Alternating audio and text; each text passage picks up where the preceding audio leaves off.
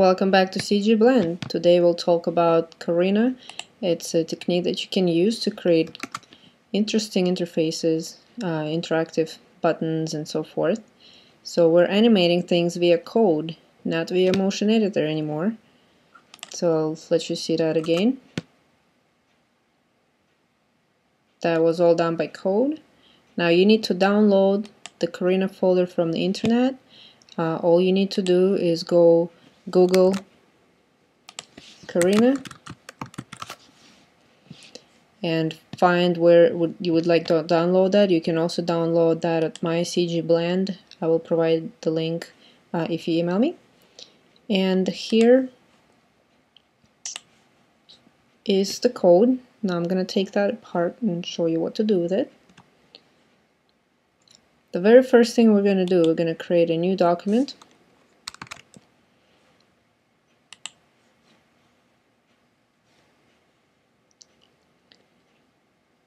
And I'm going to create my little shape.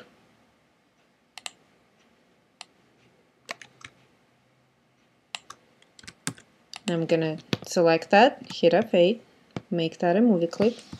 My MC is fine. This movie clip will have an instance name. It's going to be my MC. And we're going to use that instance name in the action script. So this is the box layer. We're going to add a new layer to that named actions. And the first thing we're going to do in the actions when we open the panel, we're going to use code snippets to add all the stuff here that we need to add. And you may not have this custom code snippet, so I will show you how all of that looks like so you can import that.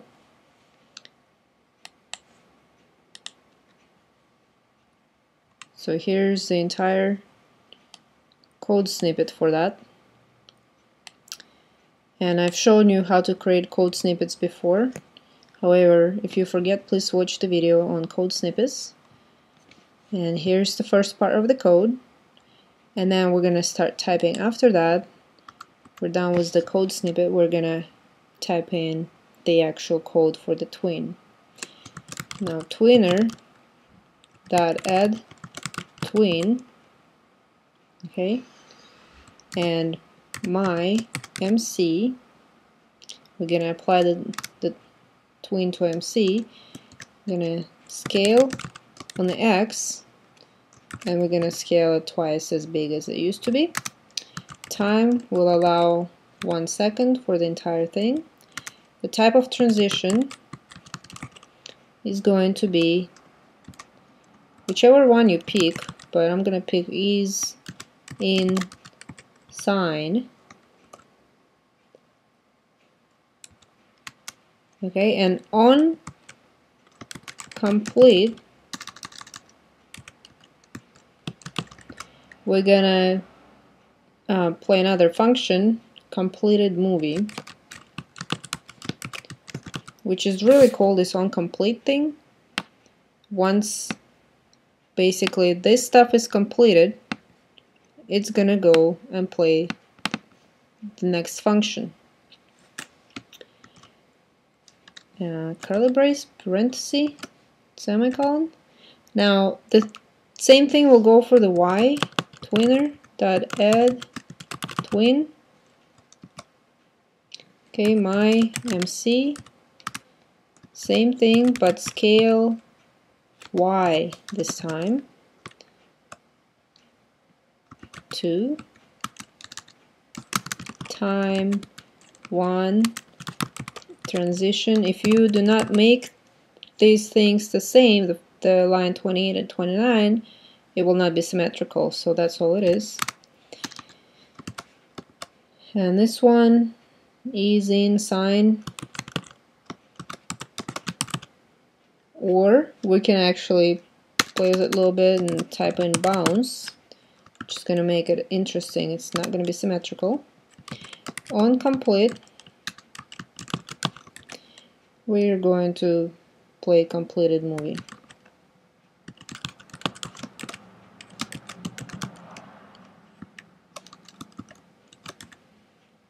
So that's the first portion. If you play it right now, you will have access of undefined property completed movie. That's simply because we're referring to it, but we haven't created the second part of it. So we'll need to create the function completed movie. Declaring function completed, make sure spell the same way, movie, and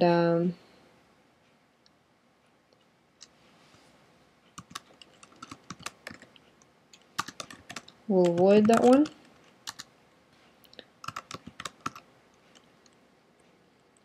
And this time twinner dot add tween. Following is very similar. My MC, comma, and then what are we gonna do to my MC? We're gonna change the alpha to 0.5, which is 50%. The time it will take it, we'll put 3 seconds this time. Transition, we'll make it an ease in bounce, and that should be it.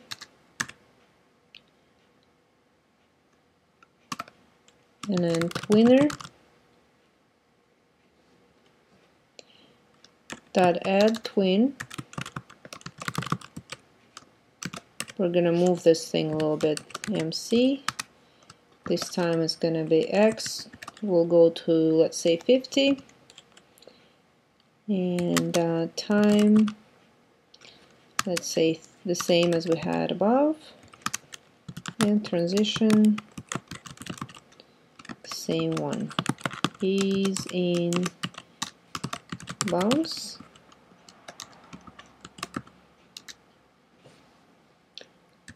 And don't forget to close the curly brace, and now test your movie.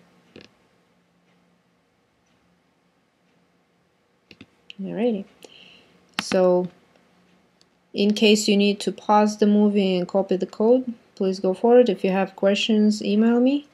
But here is the Caurina, the first little movie we created was Caurina.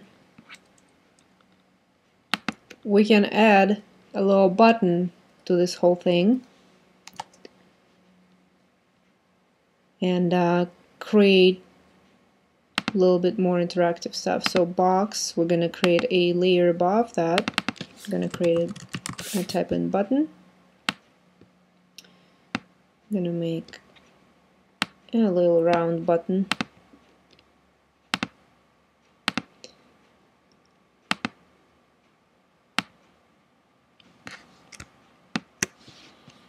And we'll select that, close the code snippets, select that, hit F8, make that a button, my BTN.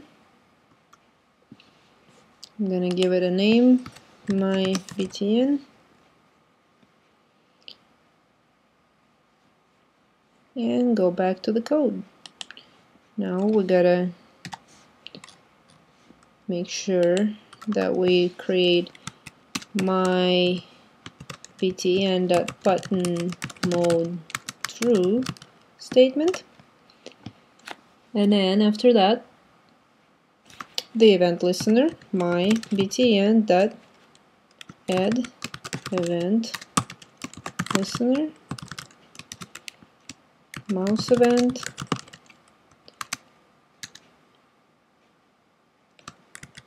click, and then a function name, I'll just name it click1. And the function itself, we're actually gonna steal it from here.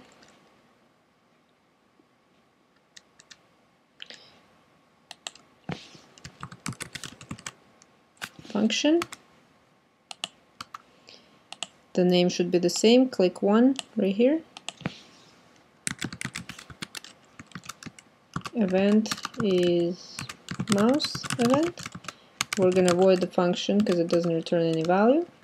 Open curly brace, skip to the end of the function, close curly brace, and we are done. Control Enter. We're missing something. Whenever you actually get the error, do not throw that out. Actually double click on that and it will take you right to where you're missing something, and you just can figure out what is it that you're missing.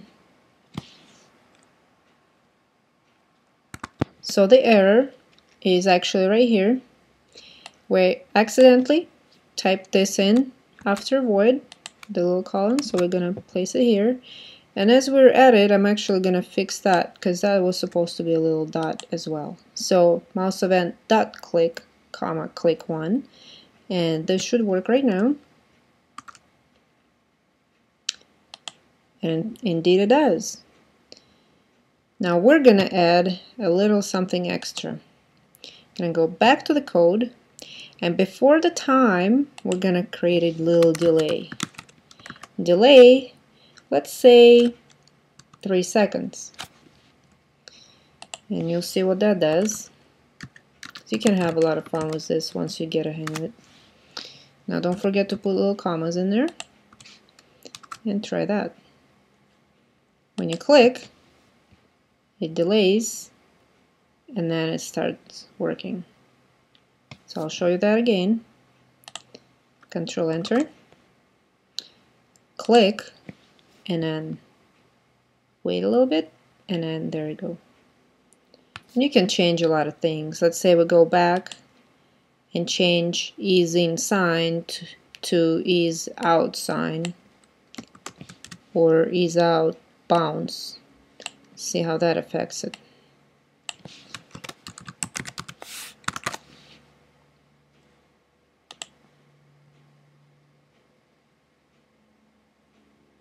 It's a little bit different.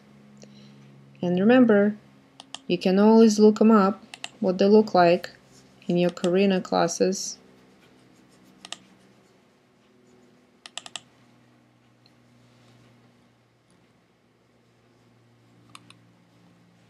Different ones, ease in quad, ease out quad, ease in out quad, and so forth. There's elastic, ease in elastic, and so forth. So there's a whole bunch of them. So there you go. Now remember that if you actually have not imported, have imported this but have not put in the folder where you need it, you'll need to go and put in a folder. The Caurina folder should be placed somewhere on your computer where you know to access that.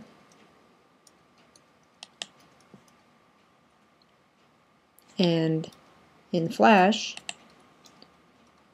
you need to point ActionScript 3 to it. You're going to go to Preferences, ActionScript 3.0.